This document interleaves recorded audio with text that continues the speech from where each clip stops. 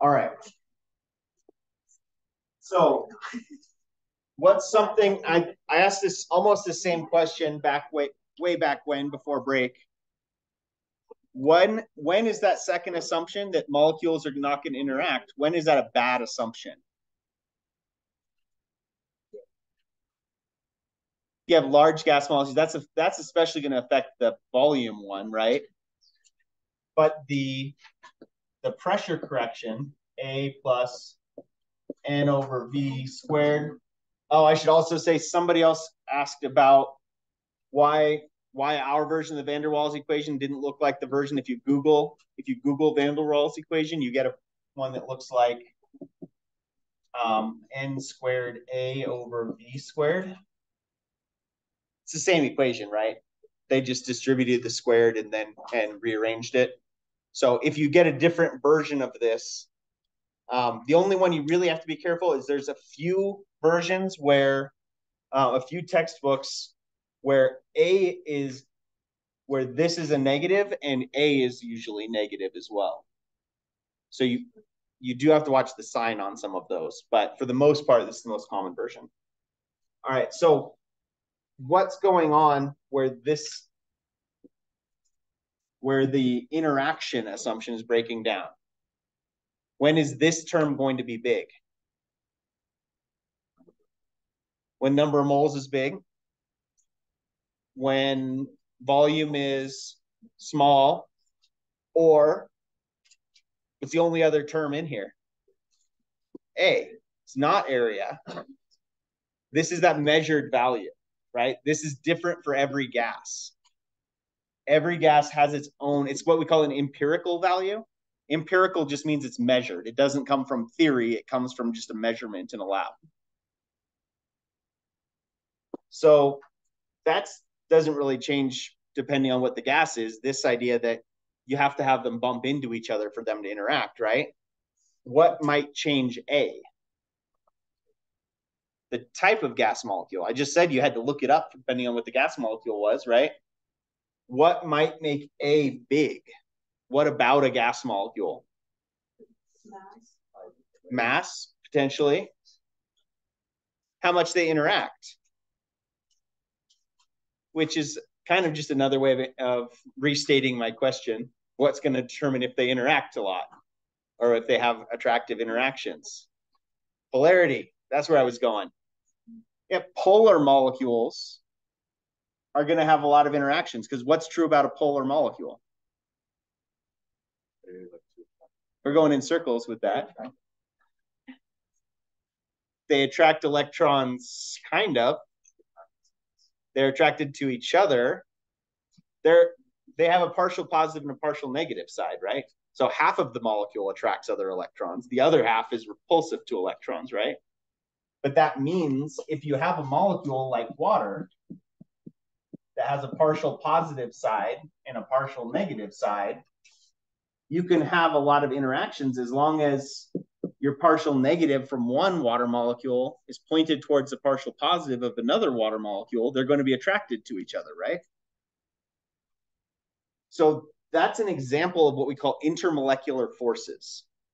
Intermolecular forces is exactly what it sounds like if you know your Greek roots. Inter means between, right?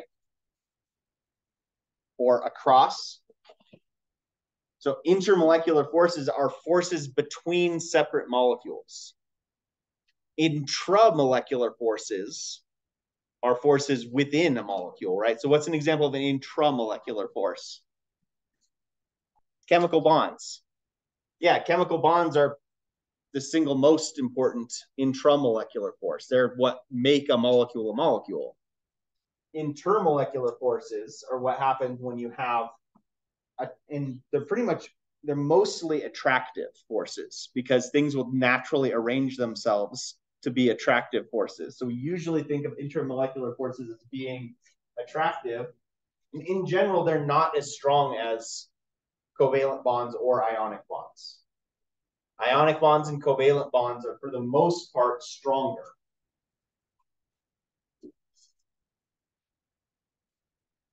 Right, so, And that intramolecular or intermolecular forces are what are responsible for phase change.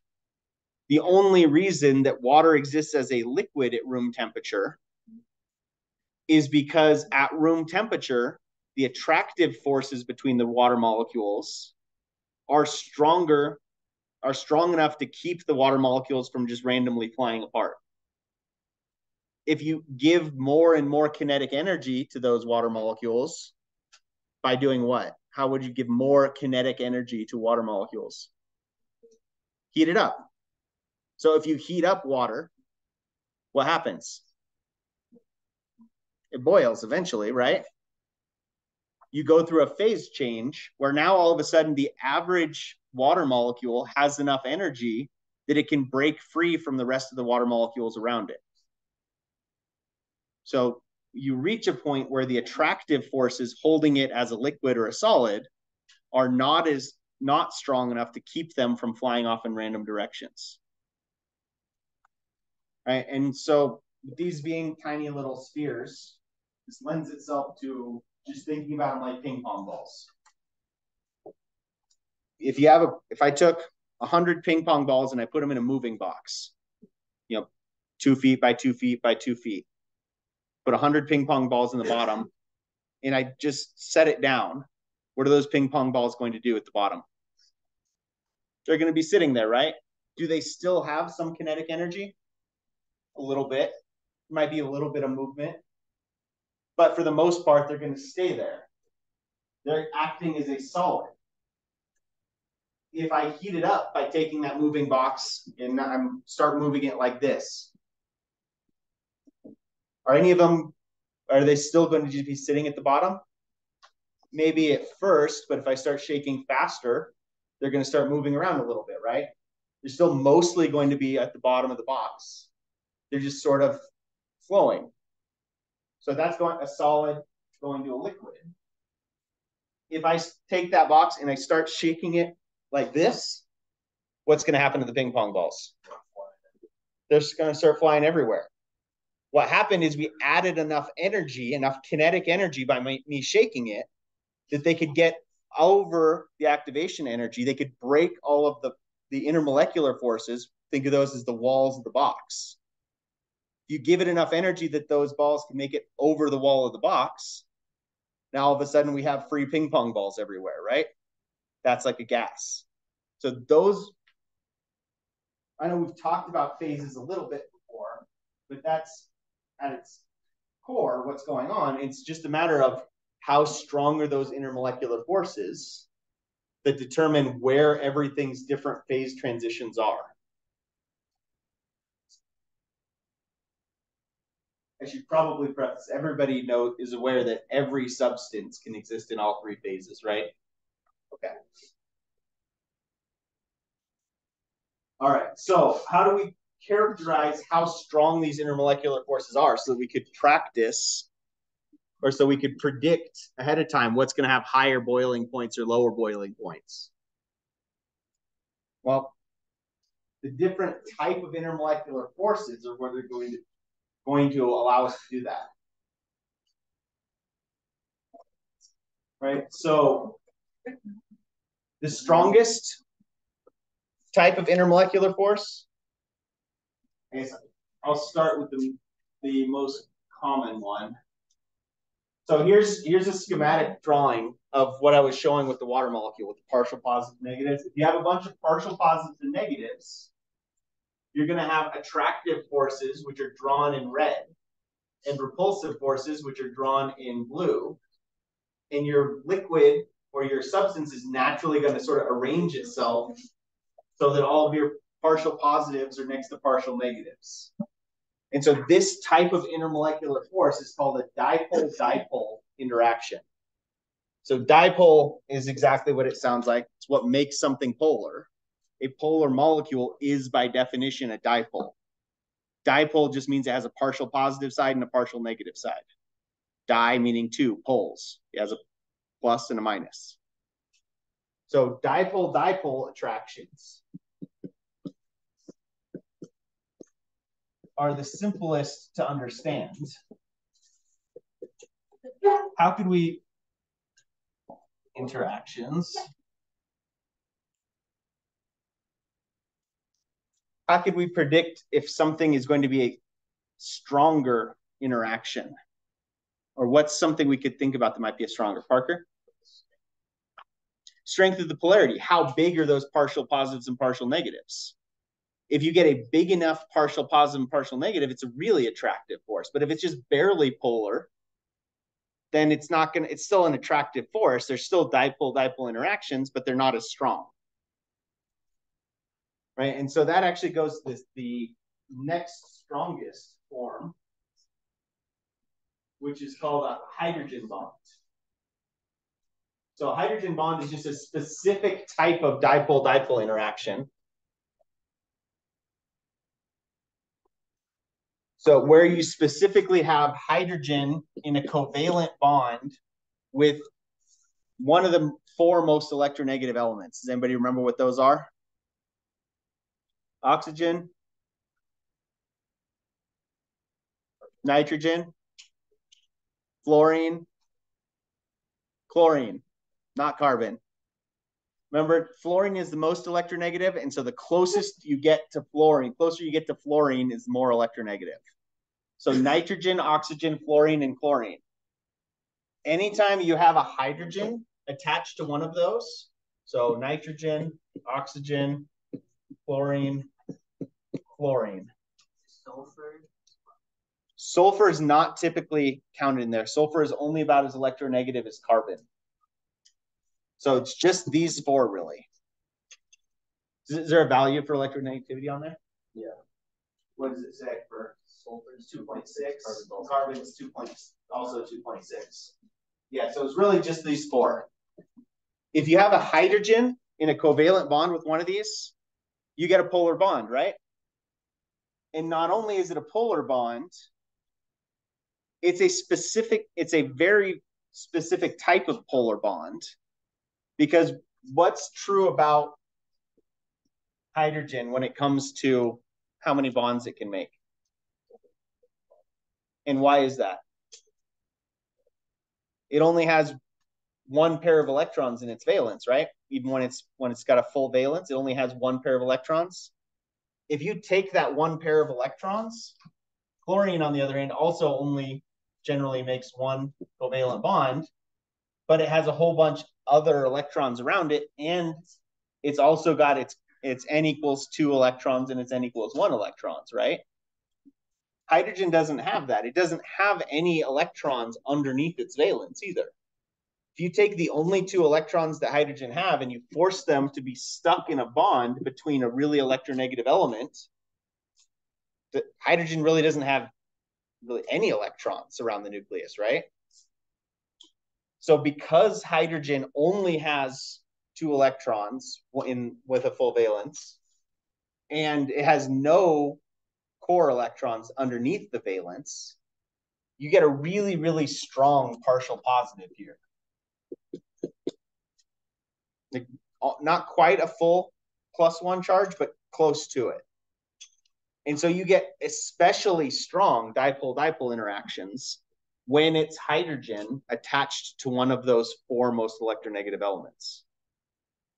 So this is why water takes so much energy to boil, to change its temperature, is because oxygen is a big bully when it comes to electrons, right? Hydrogen is really, really weak, but it doesn't have any other core electrons. And so you get really, really strong dipole-dipole interactions that are specifically called hydrogen bonds. Has anybody heard that term in a biology class? Yeah, it kind of, in a biology class, it typically gets kind of glossed over. Just hydrogen bonds are really important and really strong, right? That's about the level that you approach it sometimes in a biology class. It's one of the reasons that water is so significant and so important in biological systems, is because it makes these hydrogen bonds. And it makes these hydrogen bonds because of difference in electronegativity and the quantum mechanics of it. The fact that hydrogen doesn't have any core electrons that can kind of keep its nucleus protected. You get almost a complete nucleus just sort of exposed. because you're pulling all of the covers this way. All of the electrons are being pulled away from it. Right, so hydrogen bonds are stronger than your average dipole-dipole interactions.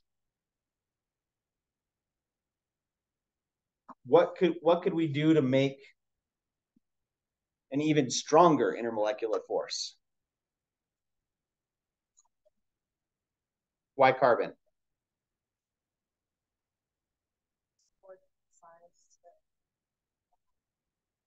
Yeah, but carbon is more electronegative than hydrogen, so it's stronger, and it still has its n equals 1 electrons that belong entirely to it.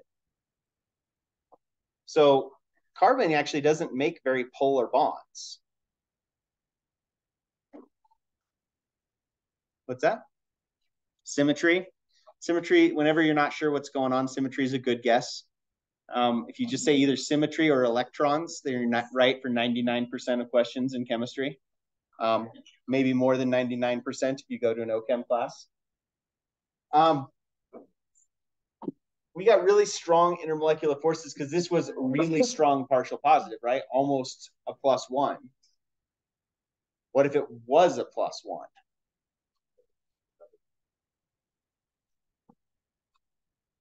What happens when you dissolve salt in water? You get what? Salt, you get sodium ions floating around and chloride ions floating around, right?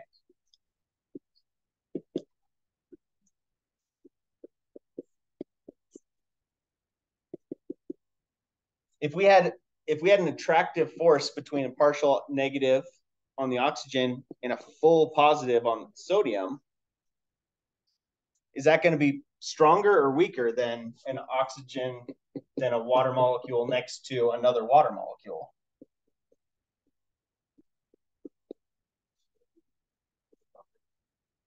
Yeah, this is almost a +1. That is a +1, right? So positives are attracted to negatives. The bigger value, stronger the value is, the more they're attracted to each other, right? So the strongest type of intermolecular force is actually an ion dipole interaction.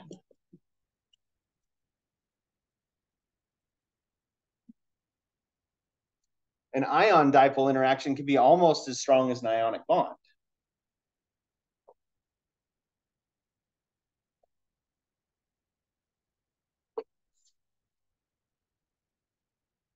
Well, if ionic bonds are stronger than ion dipole bonds, then why does salt dissolve in water in the first place?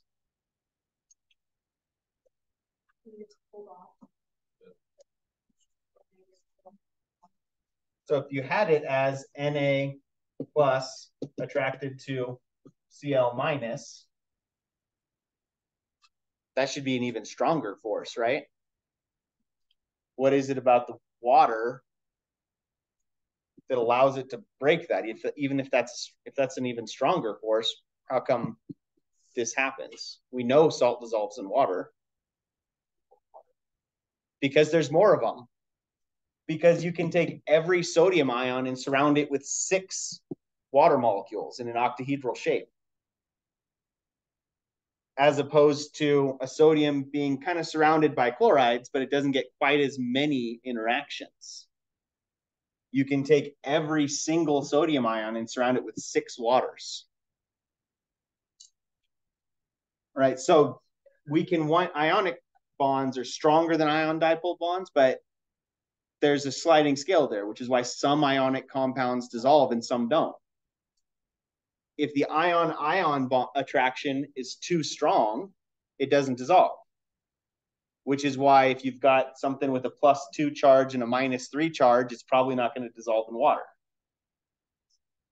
But if you have a bunch of +1s and -1s, 6 ion dipole attractions is probably enough to overcome that. You do get to a point where it won't dissolve anymore, right?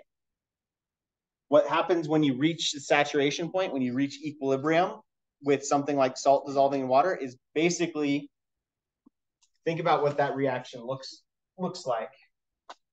We had NaCl solid forming Na plus aqueous and Cl minus aqueous. If you let this system get to equilibrium, what that's saying is that these two are running into each other and sticking back together at the same rate as the solid is dissolving. So basically, if you have enough of these, you get to the point where they're going to randomly run into each other and stick just because you found something even better than a water molecule, right? If there's enough of them.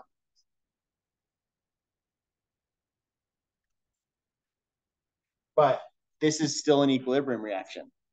Getting to that saturation point is an equilibrium reaction. There are a lot of other things that go into this as well, like entropy winds up affecting this, and whether it's an endothermic or an exothermic reaction winds up interacting with this. Because if I tell you, let's think about Le Chatelier's principle. If I tell you that this is a endothermic reaction, because it is, so you have to put heat into it for this to happen. What happens if you're at equilibrium and then you heat up the solution? Which is another way of saying you can dissolve more salt in hot water than cold water. Or sugar for that matter. Has anybody ever made maple syrup? No, not around. Not a big maple syruping community here. Mapling community? I don't remember what the verb is for making maple syrup. I think it's mapling. You have to boil it. You boil it all down, and it only stays dissolved because you're adding all that extra heat. Otherwise, the sugar precipitates out.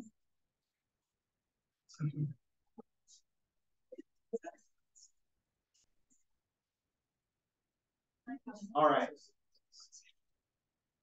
Last type of attractive force. If we don't have a dipole, if we have a totally nonpolar molecule, say nitrogen, that's a totally nonpolar molecule. Does it still have attractive forces? How do we know? What happens for these other attractive forces were useful for thinking about things like phase change, right? Why do you go back to what I started with? When do you get a solid or a liquid forming instead of just everything staying as gas molecules? When there's attractive forces, right? And I already told you at the beginning, everything can be a liquid, right? Including non-polar molecules. And everybody's familiar with at least the idea of liquid nitrogen, right? So how does that happen? How do we have attractive force if we don't have a dipole here? Less energy. It does have to get really cold. Their attractive forces are not very strong. But it turns out everything has some amount of attractive forces, right? And so I should say anything that has electrons has some attractive forces, right? And so these are what are called dispersion forces. Basically, if you think of a helium atom, you've got a +2 in the middle, and you've got 2 electrons around the outside, right? Totally nonpolar. There is a chance at any given moment, if you measured where those electrons were, they'd be more on one side of the nucleus than the other. On average, they're going to be evenly spread around the nucleus. But if we measured at any given moment, there's a chance that both electrons are on the same side of the nucleus. If both electrons are on the same side of the nucleus, that means we get a dipole for just a second. Called it's a momentary dipole or an induced dipole. This momentary dipole is still enough that it can cause an attraction with things around it. Right? Because if you have a neutral helium atom next to one of these induced dipoles, momentary dipoles, it makes all the helium atoms around it temporarily look like that. Because the helium atom on either side is going to arrange itself the same way. It's going to mimic that. so that its electrons are being pulled towards the temporary positive, which means its electrons are going away from the temporary negative.